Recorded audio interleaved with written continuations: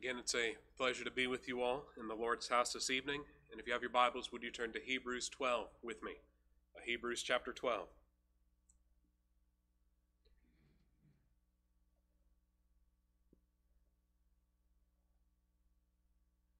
And this evening, continuing in the book of Hebrews together, I'd like us to begin now, and as the text is leading us to begin, I'd like us to see two examples beginning this week and next week of unbelief.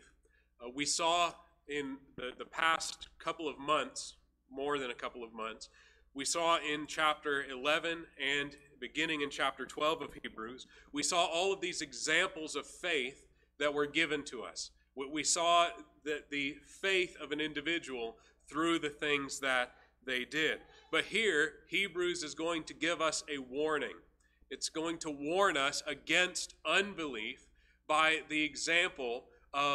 two examples in the Old Testament. Tonight we'll be looking at the example of Esau, and next week we'll be looking at the example of Israel in the wilderness. And so if you have your Bibles in Hebrews 12, we'll begin reading in verse 14 together. The scripture says, "Follow peace with all men, and holiness, without which no man shall see the Lord. Looking diligently, lest any man fail of the grace of God, lest any root of bitterness springing up trouble you, and thereby many be defiled. Lest there be any fornicator or profane person, as Esau, who for one morsel of meat sold his birthright. For ye know how that afterward, when he would have inherited the blessing, he was rejected, for he found no place of repentance, though he sought it carefully with tears." And now let's go to our Lord together in a word of prayer. Father, we come before you again and we thank you for the words that you've given to us. Lord, even for the warnings of the Scripture. Lord, as harsh warnings they are, nonetheless we know that if we will heed them, Lord, if we will turn from them to look in Jesus Christ, to have faith in him, Lord, we know that we have everlasting life and blessing in him. Lord, we pray that there's none of us among us here tonight who is a profane person or a fornicator. Lord, that there's none who do not have the grace of Christ Jesus upon them. Lord, we pray that if there are any among us, that you would draw them to be saved. Lord, we ask that you'd be with those who couldn't make it to worship with us tonight. And Lord, that you would help them to remember Christ. Lord, remember his sufferings on the cross. And Lord, we ask that you would persevere them in the faith until the day of Christ. We pray you'd be with our missionaries and our representatives as we always pray. And Lord, for our own selves, we ask that you would help us to abstain from sins and to be useful to you this week. And it's in Christ's holy name we pray. Amen. So here, beginning in our passage, we read that we have a duty to look to the things of our church. We have a duty to guard the church. This is something we've been talking about all throughout the book of Hebrews. One theme in the book of Hebrews over and over again that's brought up is that we as believers have a duty to watch out for one another, and particularly to watch out for one another's souls. We read in verse 14 last week, it says, "Follow peace with all men and holiness, without which no man shall see the Lord." We've been looking at the discipline that God exerts towards his children, that he disciplines them in order to bring them into the way that he desires for them to go. And we saw that when it says that we ought to follow peace with all men and holiness, that part of what this means is getting along well in the church and doing the work of the church, doing the holy work of the church that's been delivered to us. We, as a priesthood of believers, are to keep the work of the church as it's been delivered us from God. We need to continue that work, especially in evangelism and in caring for our own. And in doing this, we see that we have an obligation towards one another as a congregation to watch out for one another. In verse 15 it says, "Looking diligently." lest any man fail of the grace of God. It says we ought to watch out. We ought to look diligently. We ought to search out as if, again, as if our lives depended on it, lest any man fail of the grace of God. We are called on to watch out for each other's souls, to look at one another, to examine the lives of each other, lest any one of us fail of the grace of God, lest in the last day any one of us be found a hypocrite, be found reprobate, be condemned everlastingly. We each have been given a charge over the souls of the people that we interact with here, the people that we work with and worship with. We've been given a charge over one another. Back in Hebrews 10 and verse 24, we read something similar. It says, "Let us consider one another to provoke unto love and to good works, not forsaking the assembling of ourselves together, as the manner of some is, but exhorting one another, and so much the more as ye see the day approaching. For if we sin willfully, after that we have received the knowledge of the truth, there remaineth no more sacrifice for sins." Part of the reason that we're to gather diligently, that we're to exhort one another to good works, and so much the more as the judgment of Christ comes to the earth, one of the reasons for all that is because if we sin willfully against the gospel, if we disbelieve the gospel, any one of us, then there remains no more sacrifice for sin. There's no other gospel. There's no other Savior that can save those of us who might disbelieve the gospel. And so we're to look diligently. We're to watch out, just like a guard on a wall, just like a military guard on a wall, guarding the encampment, lest any man fail of the grace of God. And specifically, the passage tells us a few things we're to watch for. It says, looking diligently, lest any man fail of the grace of God, lest any root of bitterness springing up trouble you. This is a reference to the Old Testament. Lest any root of bitterness springing up trouble you.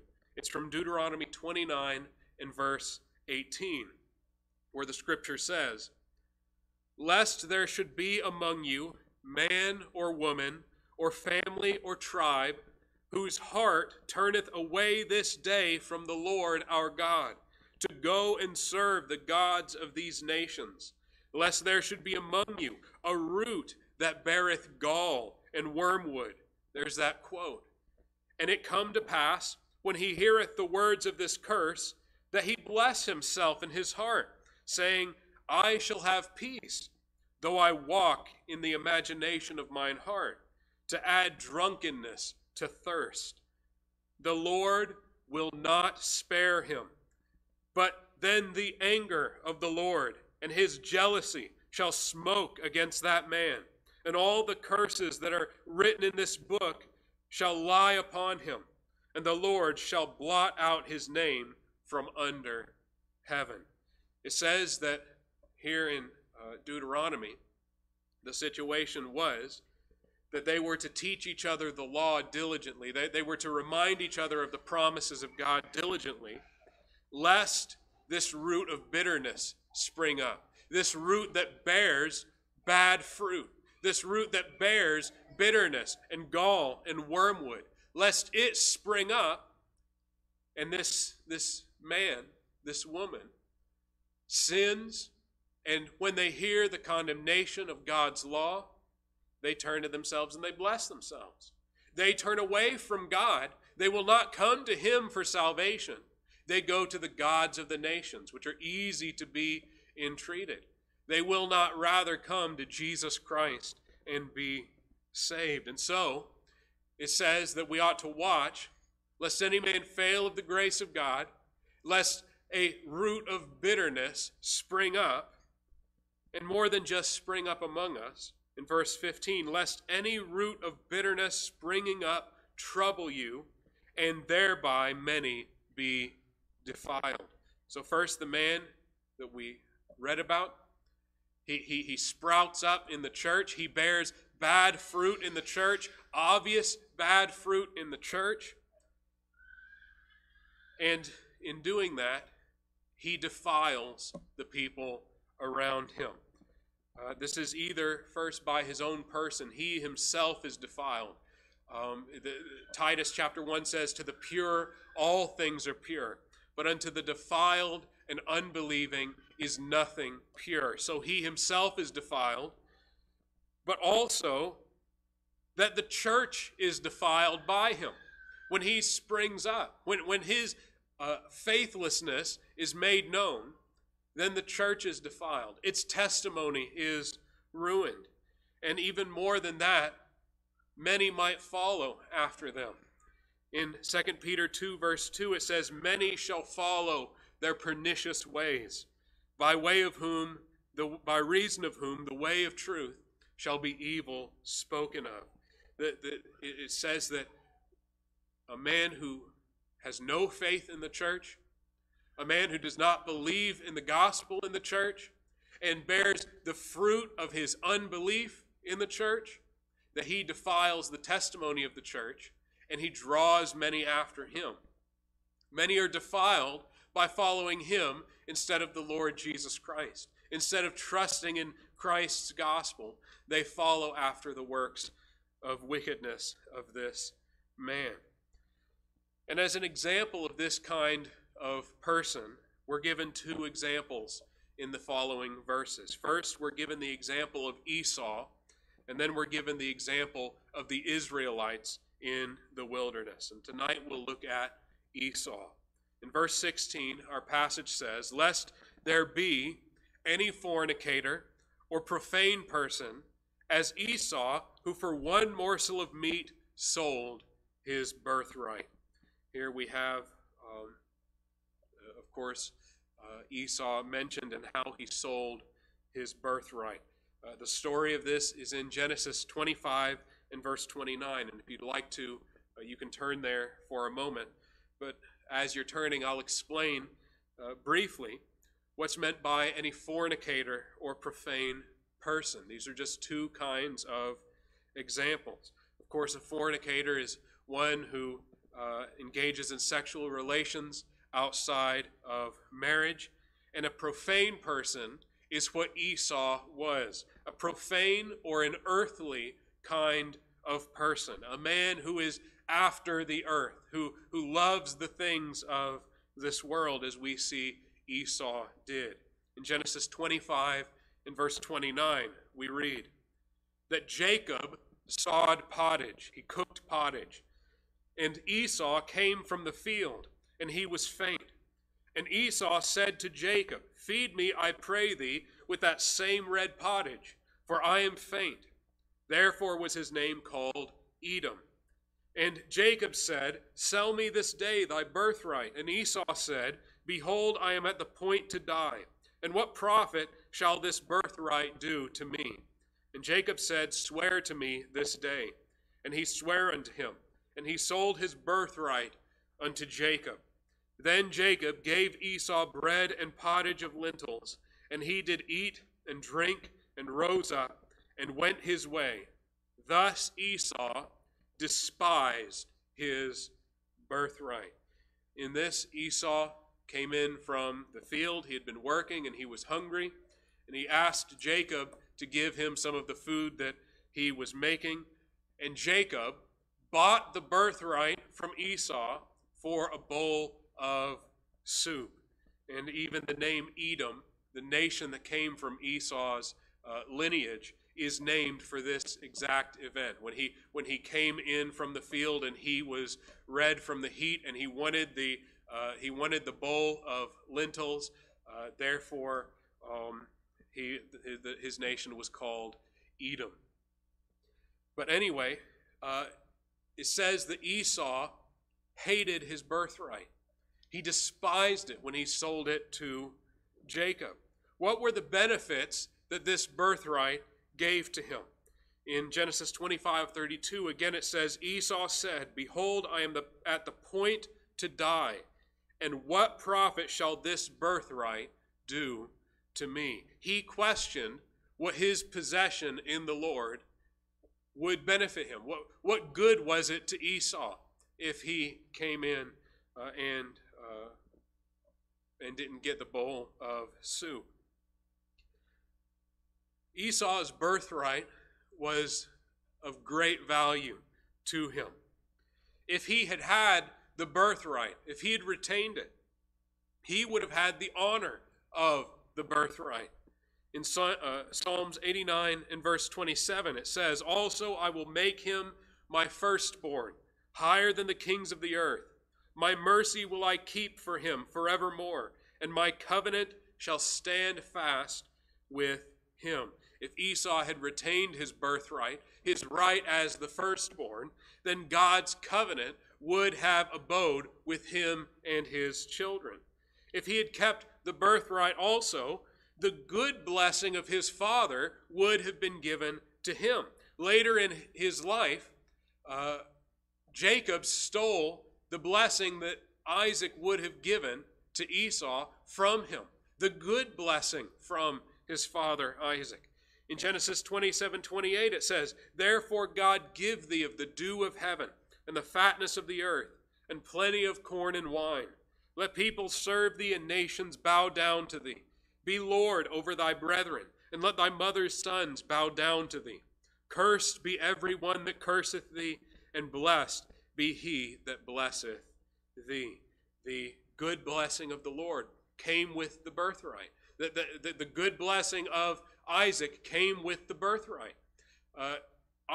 Esau sold his right to this blessing. He sold his right to the blessing of the firstborn to Jacob, again for a bowl of soup. He despised his birthright. And the promise of God himself would have also been given to him, or might also have been given to him, if he had not despised his birthright. The promise that God had given to Abraham would have been through Esau. In Romans 9 verse 4, "Who are Israelites, to whom pertaineth the adoption and the glory and the covenants and the giving of the law and the service of God and the promises? Whose are the fathers, and of whom, as concerning the flesh, Christ came, who is over all, God blessed forever. Amen." They were called Israelites because they were of the seed of Israel, that is, of Jacob, not of Edom, not of Esau. And so Esau gave up being a patriarch in the church, being a patriarch of the old covenant people of God, and a patriarch of Christ himself. He gave that up when he sold his birthright. And so his birthright was of great value. What good does the birthright do Esau if he die? Well, it would have done him all the world of good. Now, I'd like to mention quickly that as Christians and as a church here, we have a birthright in Christ. We have the right of adoption as children. In Romans 8:15 it says, "For ye have not received the spirit of bondage again to fear, but ye have received the spirit of adoption, whereby we cry, Abba, Father." We are not just made children of our physical fathers, of some great physical lineage, but we're made children of God by adoption. He's taken us into his family. That is our birthright as a church, as a people. It's ours. I was speaking with a man who has an adopted son this week, and I thought that something he told to me was really precious and beautiful. He told me about how he's been teaching his adopted son recently about the peculiar love that he has towards him. That the love he has towards his adopted son is greater than if he had even been his physical son. And the reason for that is because he chose his son, is because he chose that adopted son out of all the other children that were presented to him. He chose him specifically. And we as Christians have this love put on us, that God has chosen to adopt us, though he didn't need to adopt us and bring us into his family at all. It was all of grace that he brought us into his household. As Christians and as a church, we also have every blessing given to us from God. James 1:16 says, "Do not err, my beloved brethren. Every good gift and every perfect gift is from above, and cometh down from the Father of lights, with whom is no variableness, neither shadow of turning. Of his own will begat he us by the word of his truth, that we should be a kind of first fruits of his creatures." It says that every good gift that God has given to us, he's given to us all of grace again. And he's given it to us by his choice of us. But that's part of the birthright that he's given to us as Christians by begetting us again, is every good blessing that we enjoy in this place together. By bringing us into his family, by adopting us into his family. He's given us this birthright to enjoy every blessing that he's given to us, every encouragement that we hear in this place, every song that we sing together, every passage of Scripture that we read and exhort one another by. He's given it to us as a good and gracious gift to be our birthright. And we also, as Christians, have the reality of Christ always with us. In Matthew 28 and verse 20, he says, "Lo, I am with you always, even unto the end of the world. Amen." Christ is always with us. Christ has been with us today in worship.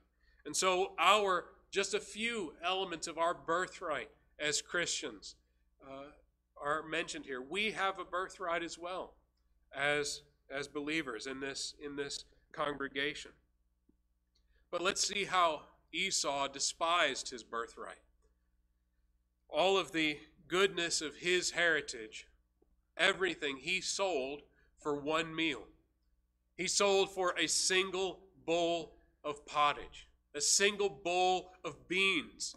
Esau sold his birthright for. And it's in this way that our passage says Esau was a profane and earthly man. The thing he sold his birthright for was an earthly thing. It was base. In 1 Corinthians 6:3, it says, "Meat for the belly, and the belly for meats."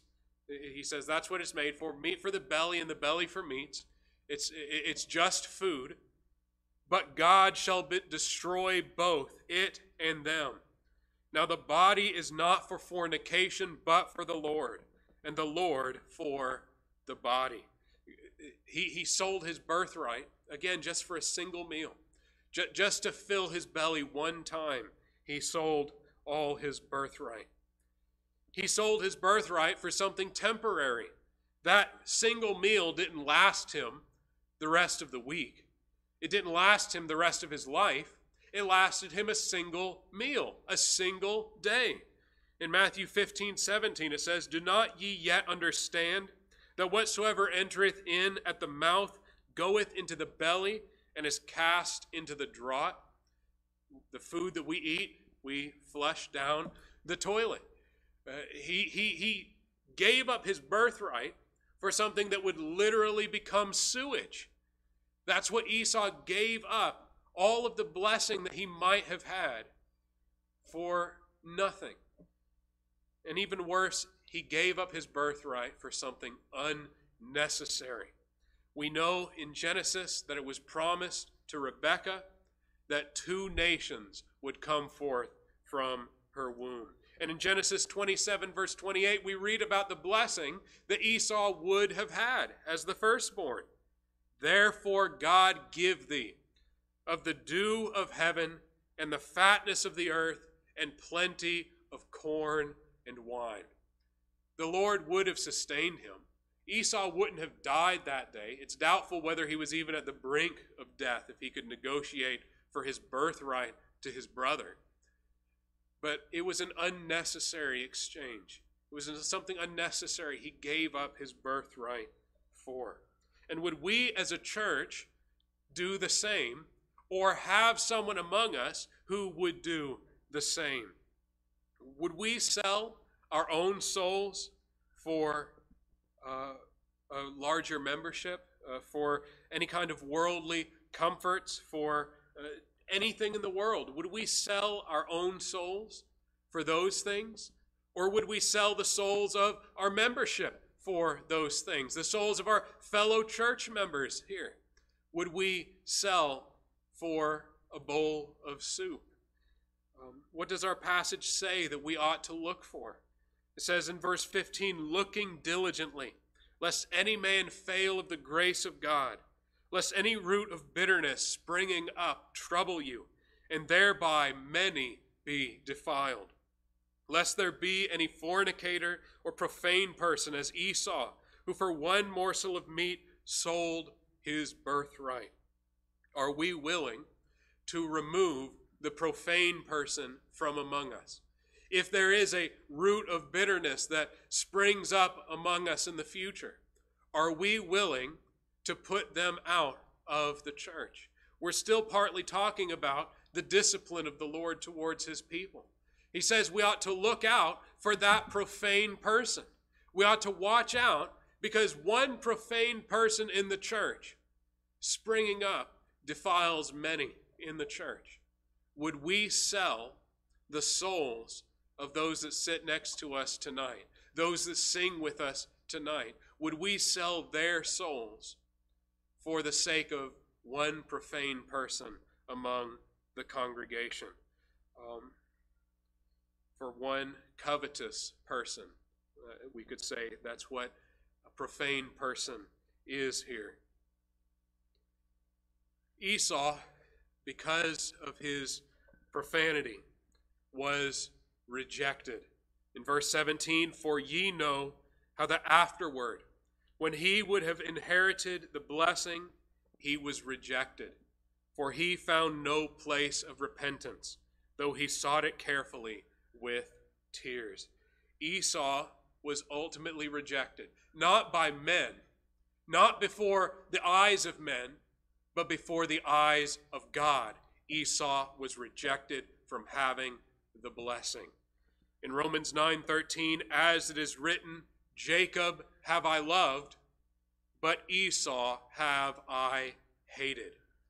The Lord hated Esau as a nation. The Lord hated Esau for despising his birthright. So too is an unbelieving soul, though he might be among the church, rejected of God. He came into the church. He enjoyed the company of the church. He heard the gospel and had a right to come and believe on the gospel. The Lord gave it to him by his invitation towards him. And yet he sold it. He despised the birthright by rejecting the gospel. Esau could not find a space of repentance when he was rejected, though he sought it with tears, it says. In Genesis 27:34, the consequences of Esau's sin were realized. It says, when Esau heard the words of his father, he cried with a great and exceeding bitter cry, and said unto his father, bless me, even me also, O my father. And he said, thy brother came with subtlety, and hath taken away thy blessing.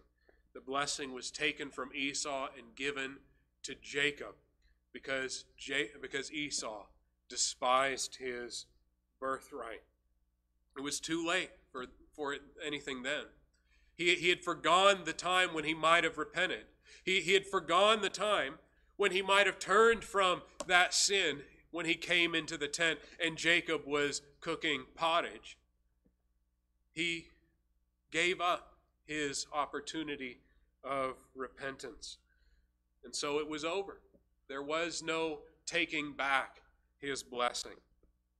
We know also that a church is in peril of being rejected, which does not watch for this root of bitterness among them.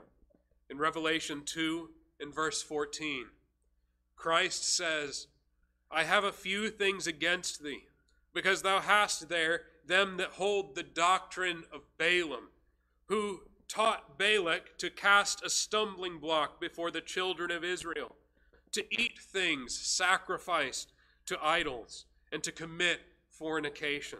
That sounds like a profane and fornicating man. So hast thou also them that hold the doctrine of the Nicolaitans, which things I hate. Repent, or else I will come unto thee quickly, and will fight against them with the sword of my mouth. This church was under threat of being rejected as an institution, as a congregation, because they had them that held the doctrine of Balaam. They had a root of bitterness spring up. They had someone troubling and drawing away the people of God towards idolatry.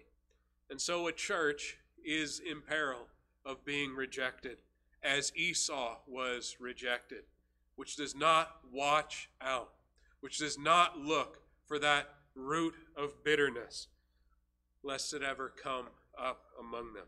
And so, believers, tonight, we have, of course, an exhortation here, and we have a twofold exhortation. We've seen before in the book of Hebrews how we ought to watch out for our own souls, how we ought to watch out lest we have profanity in our heart, lest we be debased and think of earthly things and desire them before Jesus Christ. But we also have tonight a warning as a church that we should always watch out lest there be an unbeliever among us, lest there be someone who is not trusted in Jesus Christ, lest they have a root of bitterness in their heart, and they be covetous, and they sell their birthright for a bowl of soup, and they draw many after them in their pernicious ways. Hebrews 3:12 says, "Take heed, brethren, lest there be in any of you an evil heart of unbelief in departing from the living God. But exhort one another daily, while it is called today, lest any of you be hardened through the deceitfulness of sin." This is a corporate effort. This is not just something that the pastor does. This is not just something that the deacon does. But this is to all the church, that we watch out for one another, that we care for each other's souls. If we do not care for each other's souls, if we do not have love in our hearts towards one another, to watch out lest there be a heart of unbelief among us, then we ought to examine ourselves first to see whether we're in the faith. We ought to watch for each other's souls, believers. And now there's an unbeliever here tonight. I'd like to read 2 Corinthians 6 and verse 1 to you. "We then, as workers together with him, beseech you also, that ye receive not the grace of God in vain. For he saith, I have heard thee in a time accepted, and in the day of salvation have I succored thee. Behold, now is the accepted time. Behold, now is the day of salvation." The time of repentance is not over for you yet. The time when you might be saved will not be over until you draw your last breath. You may still believe in Jesus Christ tonight. You still have his invitation towards you. "Look unto me and be ye saved, all the ends of the earth, for I am God and there is none like me." You may still be saved tonight. It was too late for Esau to have the blessing when he returned from the hunt to his father Isaac. But it's not too late for you. Trust in the Lord Jesus Christ tonight. Come and believe on him and be saved before his wrath comes and takes you away. Hebrews 3 and verse 7 says, "Wherefore as the Holy Ghost saith, Today if ye will hear his voice, harden not your hearts." And so today, do not harden your hearts against the gospel. Do not turn away from it, but trust in Jesus Christ and be saved. And again, believers, let's watch for each other's soul. Let's be sure of one another, as we've seen so many times in Hebrews, that we are believers, that we are a genuine church. Let's watch lest any among us finally be rejected on the last day. And Now let's go to our Lord in a word of prayer. Father God, we come before you again and we thank you for Christ. Lord, we thank you that, Lord, he gave us grace to bring us until the day that he would save us. And Lord, we thank you that he's given everyone here a common grace at the very least. Lord, that he's sustained them. Lord, that they're still alive and breathing today. And Lord, that there's still the gospel being extended to them by your scripture, Lord. Lord, we ask that if there are any lost here with us tonight, Lord, that you would show them what the gospel is. Lord, that it's Jesus Christ who died on the cross. Lord, who fulfilled all of your law on the behalf of sinners.